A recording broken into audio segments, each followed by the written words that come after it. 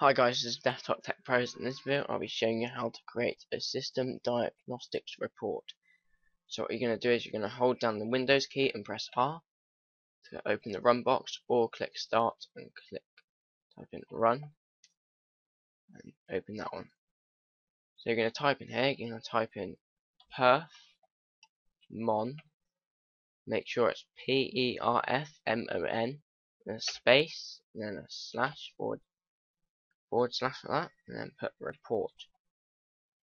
Click OK. It should open the resource and performance monitor. Now it should take about 60 seconds to run the report. Here's the clock.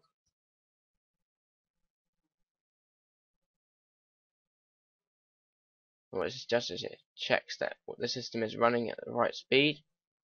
Everything passes its checks, like the CPU passes the checks, network does, etc. All the warnings that should come up, like if anything's going wrong, why your PC is going slow. From this diagnostics test, you can see what is running slow in your computer, if it's running slow, or if you're just running it to see if it's alright. Then it will show you if it's passed and if there is anything wrong that you didn't know about.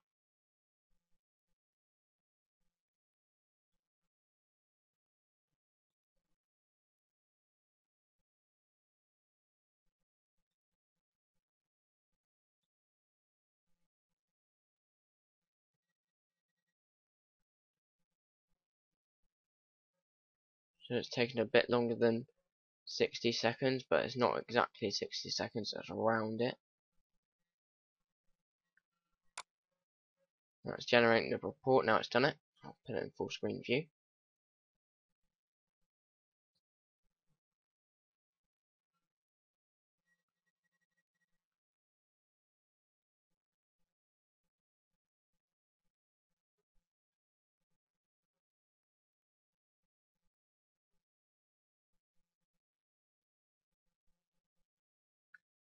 Now it tests everything on your system, your operating system, your network, all your hardware, so forth.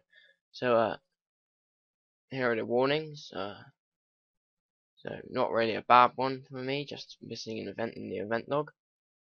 So one small one. This is just the information about the warnings, like the cause, the resolution. So this could help you if your PC is running slow. So this is an antivirus problem, which I don't really care about, to be honest. Here's your checks it did, like the OS checks.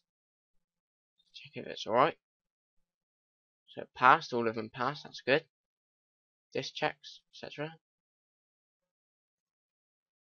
Here's your resource menus. So it shows what state it is in. So my CPU is normal, the network's idle, and so is this, because they're not really being used at the moment. But they would be normal if they were being used. You can extend these to show the checks in more detail. That to show all the very detailed checks, so boot device, etc., caption, all that. So that's if you really want to look at that. And that's basically how to run a diagnostics report. Thank you very much, Desktop Tech Pros.